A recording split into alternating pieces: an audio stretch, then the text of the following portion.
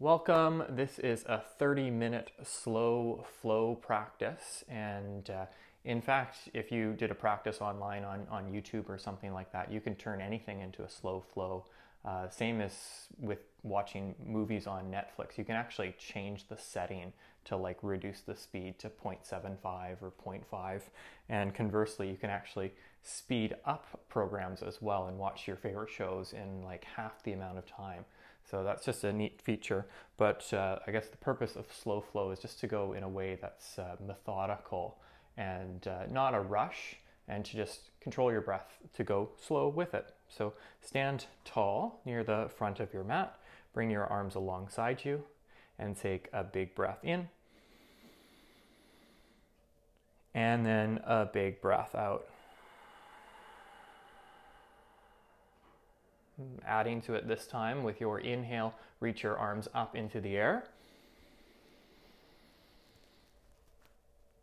And then as you exhale, bring your arms down, making the whole movement your entire breath. Again, inhale, reach your arms up. And changing on an exhale, swan dive, hinge at your hips, bow forward, and touch your fingers to the floor. Halfway lift, lengthen your spine, inhale. And then exhale and fold in. Reverse swan dive, inhale and come all the way up. And exhale, bring your arms back down alongside you. Again, inhale, arms up. And exhale, dive forward, touch the floor. Halfway lift, lengthen your spine. And this time, plant your hands and step back to plank pose as you exhale. Pause at the top with an inhale. And then lower your knees as you exhale. Inhale and stay strong with your arms. Push your hands away from each other. Lift your chin. And then exhale, lower down all the way to the floor. Inhale, lift up to cobra or low cobra if you like to stay lower. And then exhale and push back to downward facing dog. I'm so upset I said stray instead of stay. I've already blown the perfect class, so I can not be so nervous anymore. Stray here. This is an opportunity just to check in with your breath to see what rate it is going at. At the end of your next exhalation, slowly step forward to the front of your space. When you inhale, lengthen your spine, lift up halfway. And then exhale and dive in. Rise all the way up and reach your arms up high. Touch your hands together. And as you exhale, bring your hands down in front of your heart. Again, big breath in. And big breath out. Now bend your knees, touch your fingers to the floor, and then inhale and float your arms up for chair position. Pausing and holding here. You're always welcome to explore options. Sit down lower. You could even bring your arms alongside you and tilt forward more like a downhill skier, just to isolate the focus more on strengthening and heating your legs, as opposed to sometimes what can happen if you're upright like this with the arms, which is a bit of a strain for the low back. On your next exhale, dive forward, touch down. Halfway lift, lengthen your spine.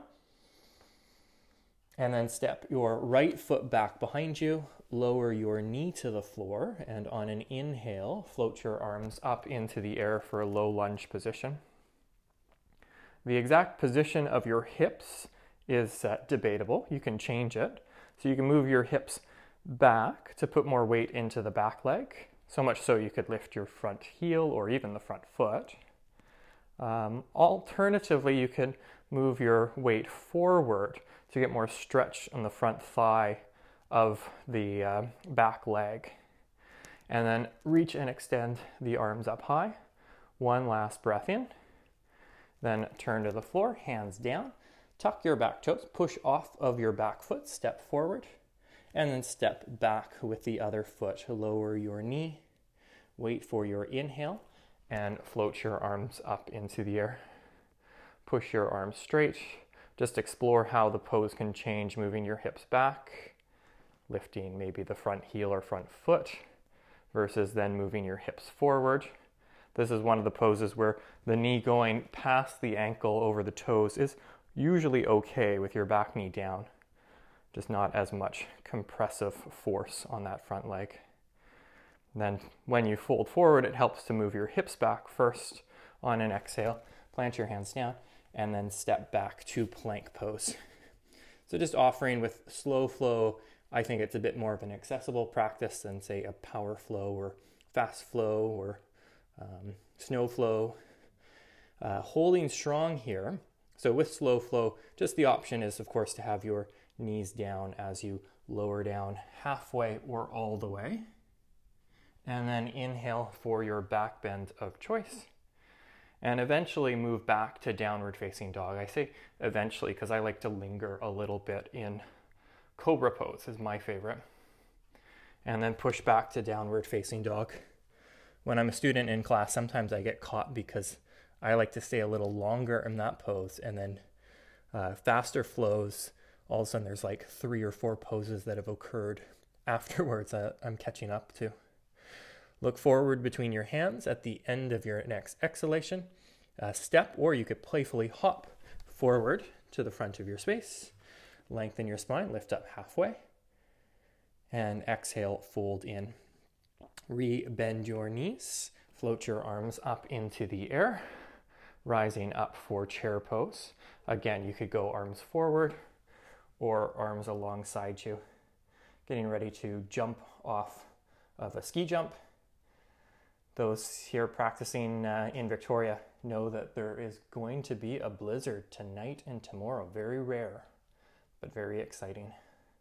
Rise all the way to stand, reach your arms high into the air, stretch all the way, and then join your hands together in front of your heart. Lean over to your right leg, and then lift your left knee. Hold your knee, pull your knee up as high as you can, and that's a stretch for your glute muscles. And that's, of course, one position that you can be in. Another position is just to bring your knee in the line of your hip. Now, hold under your thigh, and then from there, extend your legs straighter. There are going to be a few of you that can get your legs straight all the way already. So just rebend your knee, lift your knee higher, keep dropping the thigh into your hands, and then extend your legs straighter from there. I'm not a good example because I don't get the legs straight horizontal. And then, of course, you can just go higher and higher and higher. Okay, and then lower your foot and switch sides. Lean to your left foot, lift your right knee. Again, pull the knee higher, higher, higher, higher. That last higher, I think only dogs could hear. And then stay. Or you can drop down and then focus on the stretch. So knee at the height of your hip, pull your knee back into your hip socket, push forward with the knee so you can stand up tall, and then hold under your thigh and extend your legs straighter. This is an intense stretch for me, and it's underwhelming when I see the visual of this. It's not very impressive. Or you can lift the knee higher and then extend your legs straighter that way, or again, higher and extend your legs straighter. 3, 2, 1, and then lower your foot down. Wait with an inhale and exhale it out.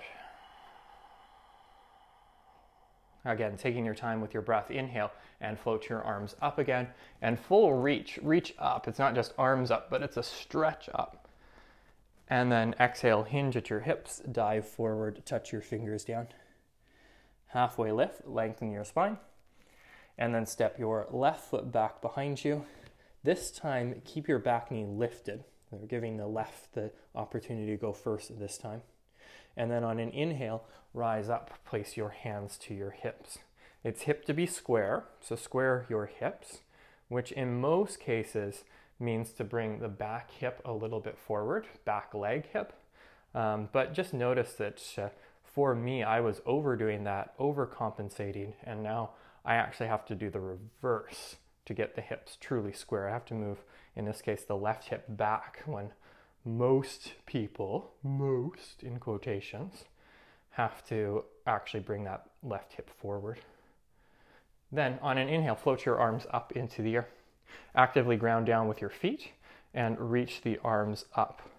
So again, it's not just that the arms are in the position of above your head, but there's a stretch component where you reach and you lift, and it is okay for the shoulders to lift up in that situation.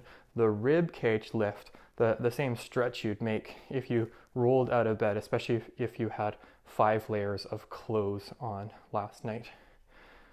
Inhale one last time, and on an exhale, tuck your hands down, spring off your back foot, and step your right foot back. Bend into your front knee, and then rise up, hands to your hips. And then this one, you can check by literally putting the palms of your hands to the iliac crest there, the side of your hips, and then just point. And if your hips aren't square, they'll literally be off.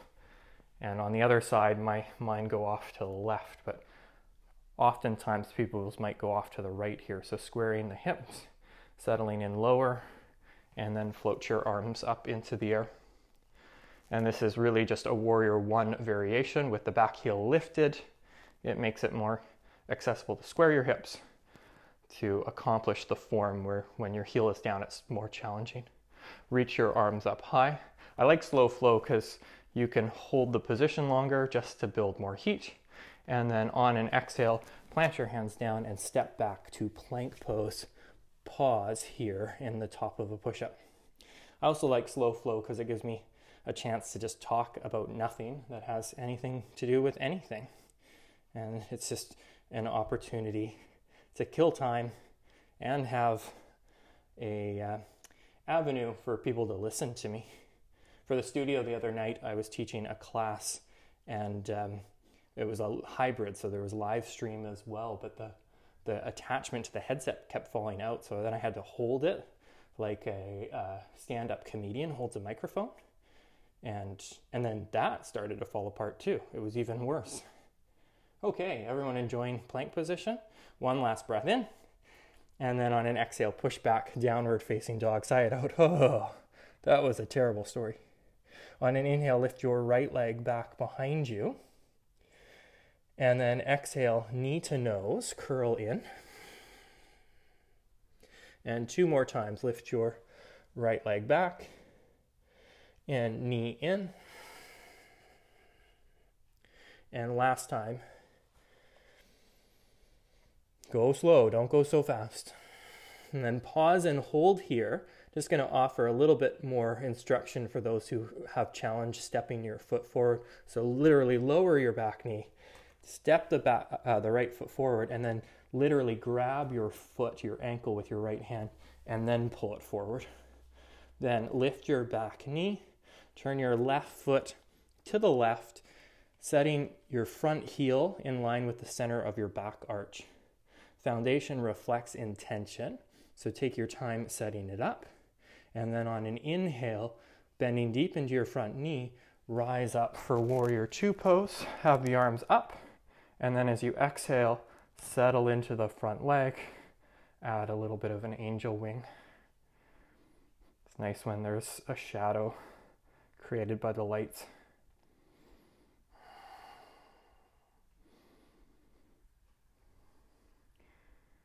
Okay, holding here. Still maintaining a flow, but not necessarily long holds. Place your right forearm to your thigh, and then reach your left arm in line with your ear. I can hear some of you say, well, why did we hold plank? Plank is different.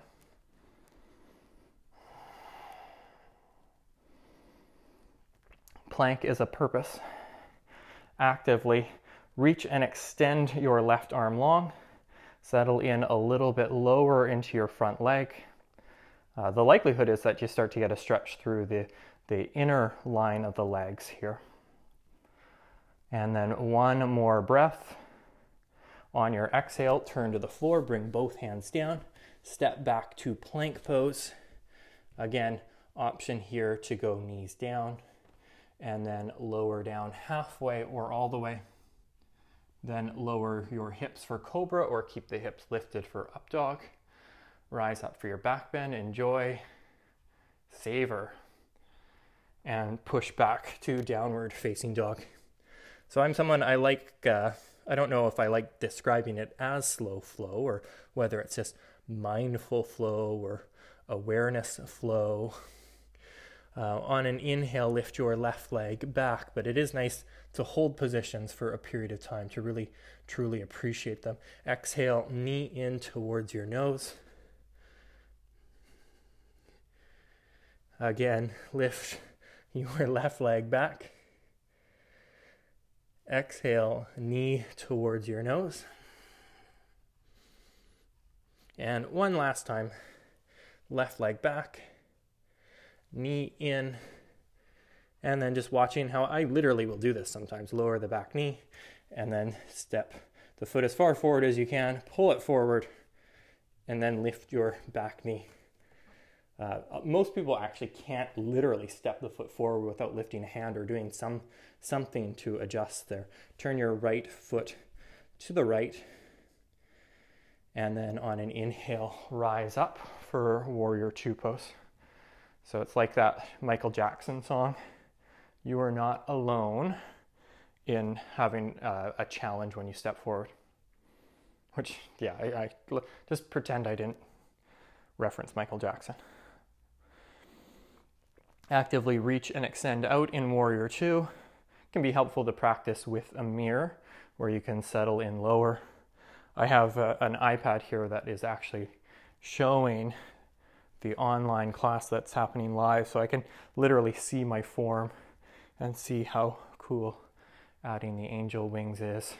Maybe a few breakdance moves. And then go left forearm to your thigh, and then reach your right arm in line with your ear. Oh, that was pretty good. It's like 10 seconds delayed. Reach and extend, keep your chin lifted.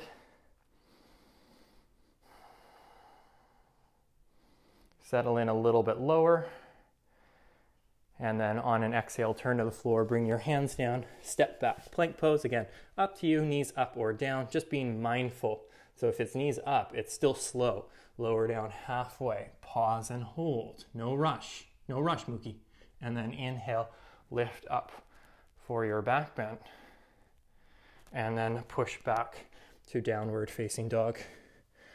Yogi's choice for side plank, so a little bit easier, is come forward towards plank, lower your right knee down, pivot on your knee to take your foot off the mat to the right, and roll to the inner edge of your left foot to reach your left arm up into the air. If you want a bit more challenge, of course you could stack the feet on top of each other and reach your arm up into the air. Time is of the essence. It's a shorter practice today, so not flowing between sides. Just go right to the other side, which is the left. So left to the other side. Again, you could have your left knee down, take your foot off of the mat to the side.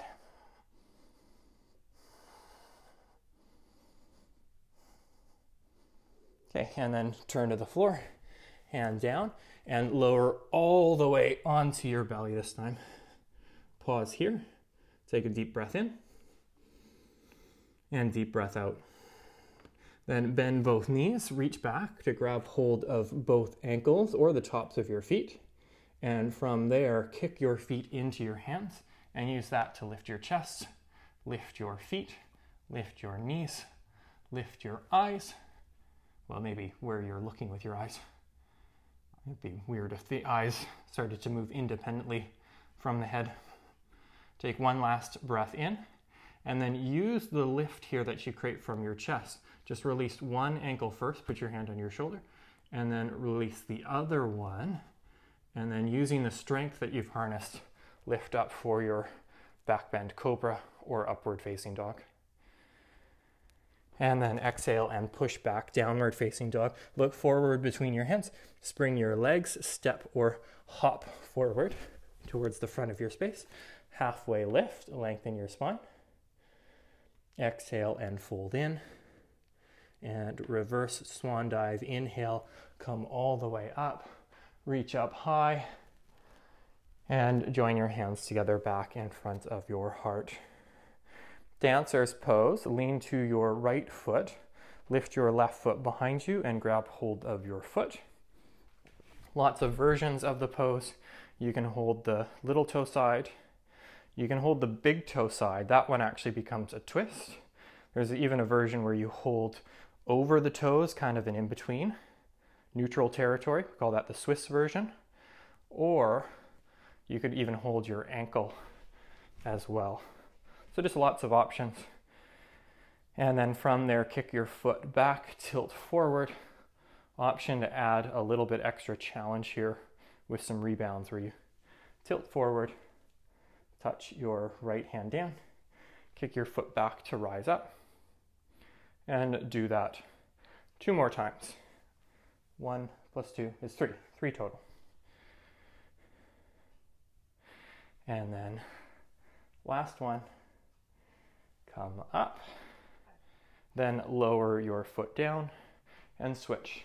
Lift your right foot, grab hold of your ankle, outside, inside, or over the toes.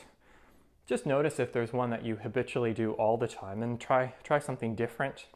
Maybe you like it, maybe you don't. Maybe in a year or 2 you like the different version. Kick your foot back, tilt forward. To do the rebounds, it helps to have the standing knee bent just a little bit so that you can tilt at your hips to touch your fingers down. And again, the power in this one is actually to go slow and not to just go really, really fast and touch down and then swing up.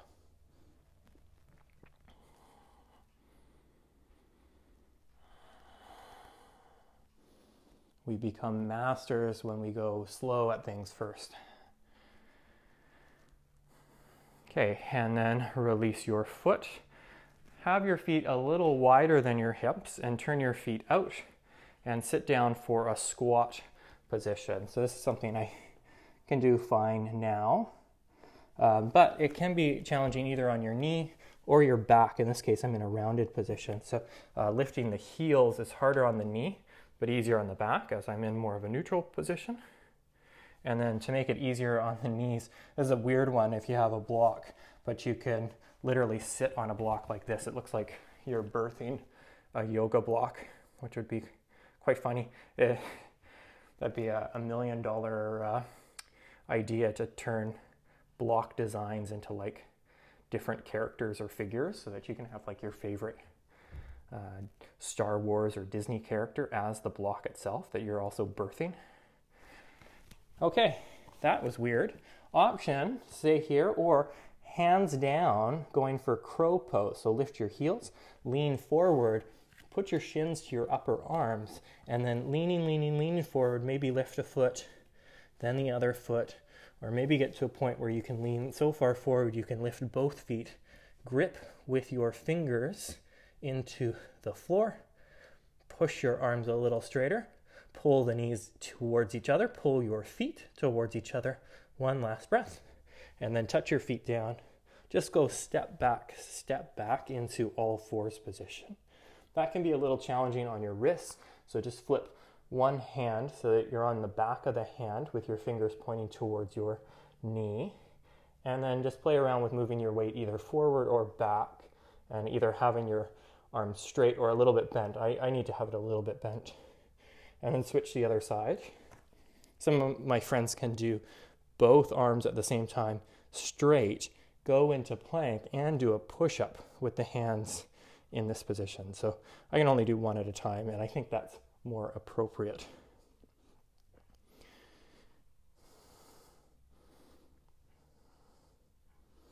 Okay, and then back to regular position. Lift your left leg back and your right arm forward. It's always nice to have a little bit of choice. It's empowering. So two options, well, three is, one is to stay here, and then two is to curl in and go elbow to knee and reach forward and back. Or if you want an additional thigh stretch, similar to dancer's pose, is grab hold of the big toe side of your left foot with your right hand, kick your foot into your hand, twist, and lift your knee higher. By taking the balance out of the pose, it gives you an opportunity to stretch a little further. Okay, and then release, lower your hand, lower your knee, and switch sides. Lift your right leg back, reach your left arm forward, pause and hold, or curl in elbow to knee, reach forward and back.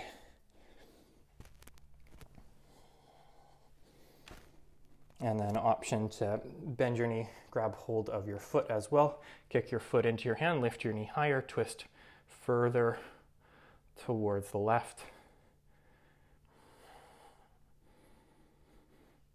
We're going to move to a pigeon variation in a seated pose. So if you're someone who just loves pigeon, and if we don't do pigeon, you'll write in your journal tonight how you didn't get to do pigeon, then by all means do pigeon. But just lower your knee, lower your hand, move your feet off to one side, and then sit down.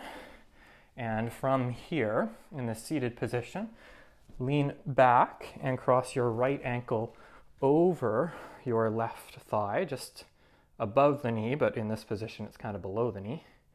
And then it's the figure four shape you make standing often, or the thread the needle position. And then with your hands, lift up your chest, move your shoulders back, look forward. There are various names for this pose. I don't know how appropriate they are. I hesitate to say them. And then switch. So have your right foot down. It can even help to lift the hips momentarily to gain access to crossing your ankle over your thigh. And then to go further, it's to move in this case, the right foot, the foot that's on the ground, closer to your hips, and then also walk your hands in and push your chest up, lift up taller. I'm just not showing that because I don't really need to go further. I'm happy where I am. Okay, and then uncross your ankle, and then join the bottoms of your feet together. I like sitting up on a block just to make it a bit more accessible here. So Baddha Konasana, bottoms of the feet together, open your knees out to the side.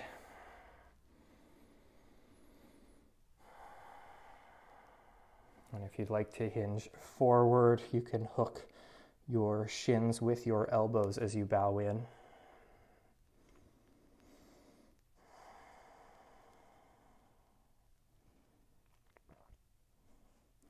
There's so many great names for poses. So this one, Baddha Konasana, bound angle pose.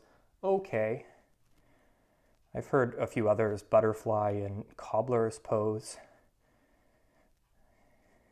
Next one though is called half Lord of the Fishes pose, Ardha Matsyendrasana, not full Lord of the Fishes, just half.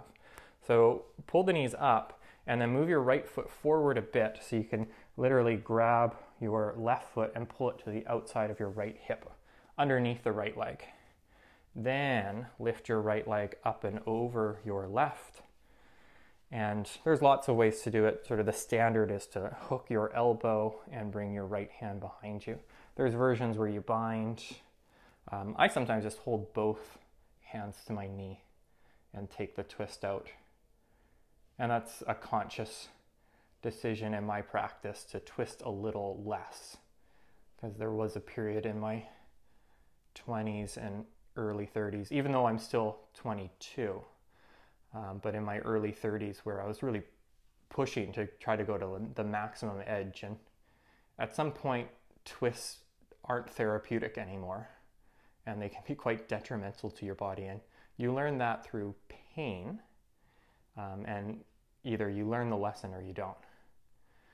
Inhale, untwist. You're welcome to do a little reverse twist countering that.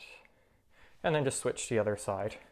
There is the spinorama move, which some people love to do, but it's just right heel to the outside of your left hip. And then, again, you could wrap your arm around, you can hook it, or you can go for a bind. Yogi's choice.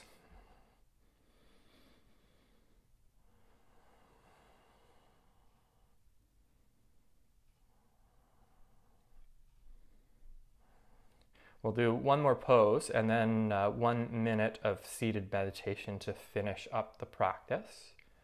If you are someone who wants a Shavasana, you can always head into that right away, but just knowing that we're nearing the end.